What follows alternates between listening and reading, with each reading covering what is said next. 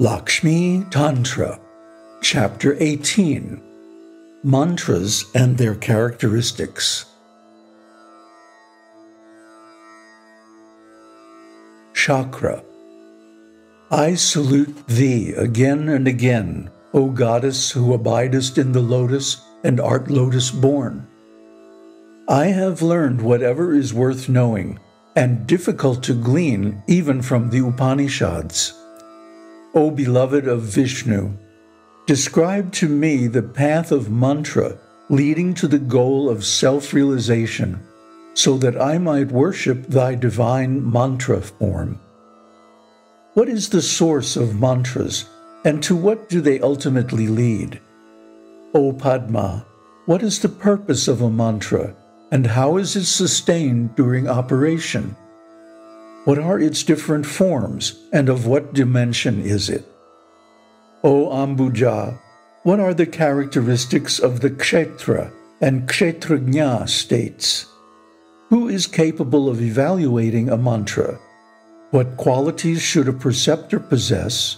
And, O Lotus-born, how should one meditate on a mantra? O Lotus-born, I salute thee. I bow my head down to thy lotus-red feet and shelter under thy protection. Disclose to me in detail the knowledge required for such meditation, the relationship between achievement and the means of attaining it, the relevant pratyayas, experiences, how yoga should be practiced, and the svadhyaya, sacred literature, to be studied, the methods applicable to raksha, protection from evil, prayashchitta, the ritual of expiation, the treatment of funeral rites, diksha, the special rites of initiation, and pratishta, the establishment of the deity, and also the rules for drawing yantras, religious diagrams. All these, as well as adrushtam, the unseen agency, potency of deeds, which is also involved. Shri. O Purandara, the significance of the questions you have put is astounding and unparalleled, and since I am fond of you, I shall instruct you in everything you need to know. Listen, O Vasava, the lotus-eyed Purusha, absolute person, indicated by the term aham, I am, is the essence inherent in every positive and negative state of being, that which permeates both existing and non-existent objects as their idangta, the characteristic specific to a particular object. That specific characteristic is in fact merged into ahangtva, I-hood. When this island of idangta becomes submerged in the ocean of consciousness, then the infinite Vasudeva alone, who is inert and devoid of creative activity, remains manifest. I am his absolute I-hood, his unique Shakti, consisting of his Ishvarata, Lordhood, and I am ever creatively active, ever blissful, ever maintaining perfect equilibrium, the source from bhava. All existent objects and possessing a state of existence originate and become discernible in all that is cognizable. The creative state of Vasudeva has two phases: Shantodita, the state in which Vasudeva is periodically inert, and Nityodita, the state in which he actively creates, sustains, destroys, deludes, and graces the creation. I am the state of pratibha, insight into the conscious reality that forms the essence of everything, inherent in all created objects, and adhering to each of them through their 6 phases of existence: gestation, birth, growth, change, decay, and destruction. Avamarshita, realization of self, identical with avabodha, knowledge, is said to be that highly blissful manifestation, Shabda Brahman. I, Shabda Brahman, am essentially consciousness and bliss, the source of all mantras, the absolute, the mother of all sound, Shakti, not subjected to appearance and disappearance. Narayana is the perfect, all-pervading, absolute Brahman. I reflect that state of his being, which is known as Shantata, tranquility, wherein I am tranquil and at the same time the source from which everything originates. That beginning of my slight effort, called sisriksha, urge to create, which then stirred in me, is referred to as Shanta Unmesha, both my inactive and active states, wherein sound and its meaning, the object indicated, are distinguished. It is universally understood that indication of an object is invariably preceded by use of the sound denoting it. The nature of the gross form of Shabda is that it is obvious that the object originates from Shabda. Shabda is the bodha, manifest knowledge, and Artha is the object Shabda sound manifests, whereas the primary manifestation of sound arises from Shakti in the form of Shantata, which aspect of Shanti, known as Nada, does not at that stage carry any Vachyata, implication. The Shakti attached to Nada is called Sukshma. Unmesha, the second manifestation after Nada arising from Shakti, is called Bindu, which, though carrying implication, is not yet manifestly polarized. This divine and highly efficacious state of mind is referred to as Pashyanti.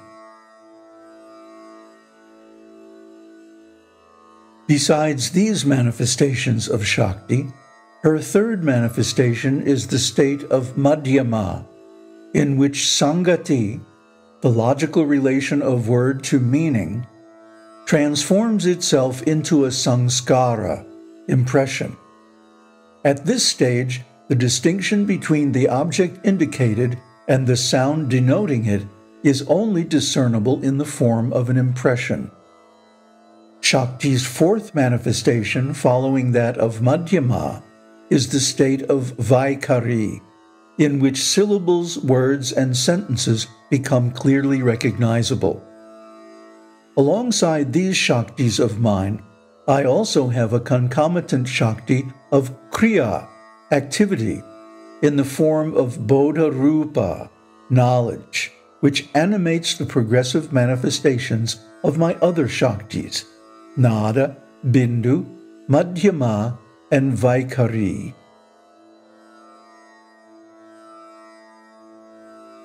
Shanta Rupa, Nada, Pashyanti, Madhyama, and Vaikari respectively constitute my fourfold form.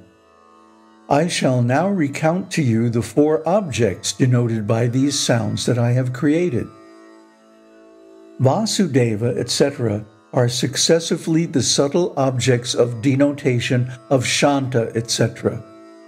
In my sonic state, first I assume the form of Prakasha, light, and bliss, known as Ekapadi. Again, I am regarded as Dvipadi, differentiated into the object denoted and the sound denoting it. When I am classified in four categories, Ushma, Sha, Sha, Sa, Ha, Antastha, Ya, Ra, La, Va, Swara, vowels, and Sparsha, consonants, I am called Chatushpati. When classified in 8 categories of consonants, Varga, I am known as Ashtapadi. And when associated with unvoiced sound, Aghosha, Visarga, etc., I am called Navapadi. As the divine and absolute Shabda Brahman, I am Ekapadi. In the form of Goshavana, sonants, I am Dvipadi. When producing the entire range of Salila, the undifferentiated creation, Dravya, objects, Jati, genus, Guna, quality, and Kriya, action, described as fourfold, I am called Chatushpadi by the learned. Upon further subdivision into names and the objects named, I am traditionally said to be Ashtapadi. In the state of Avikalpa, when undifferentiated in concept, and Vikalpa, differentiated, I am said to be Navapadi. In the Paramavyoma, supreme space, I exist as the divine, total, and original I-hood, adorned with the garland of eternal aksharas, sounds and letters of the alphabet, spanning all space. I am known as the mother of all mantras, bestowing both prosperity and liberation. All mantras surge up like waves from me, the ocean of consciousness. These forms and masses of sounds, lovely as concentrations of consciousness and bliss, evolve out of me as their substratum and repeatedly flow back into me.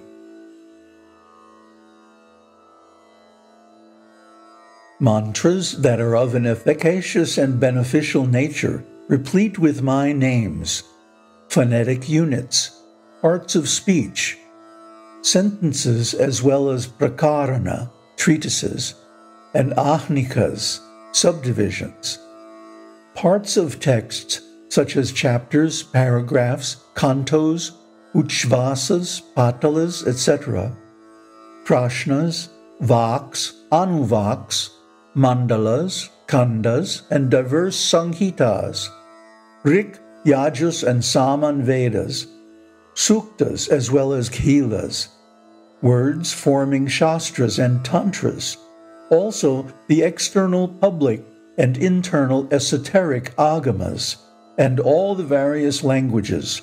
All these fall under direct or indirect speech, gear. This chakra is the form of mantras. In accordance with the relative strength of the mental realization, a particular mantra is prescribed for the individual adept. A mantra is dhvani, sound, that the adept invariably associates with the belief that this protects me, and which always protects from fear a person who knows the secret purport of mantras. Every manifestation of I-hood in the graded sequence peculiar to sound, nada, pashyanti, madhyama, and vaikari, based on absolute I-hood and inducive to the revelation of pure knowledge, is, according to tradition, a mantra.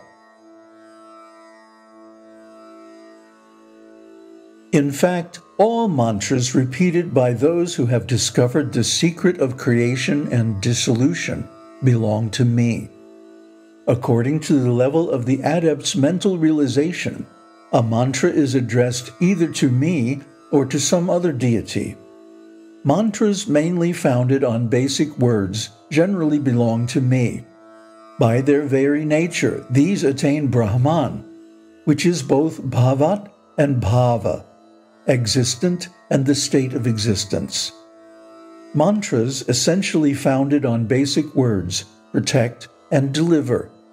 Mantras that of their own accord reach bhava that extends beyond bhavat, such as the Tara, Prasadaka, etc., are known to have an emancipating influence. Mantras such as Tarika, Hring, etc., which state that the condition of bhavat surpasses and at the same time equals that of bhava, are known to be efficacious in procuring wealth as well as emancipation. Some of these mantras find their destination in bhava, whilst others reach bhavat. It is generally recognized that the very nature of this type of mantra is directed towards the acquisition of wealth and emancipation, since it is aimed at the attainment of both bhavat and bhava.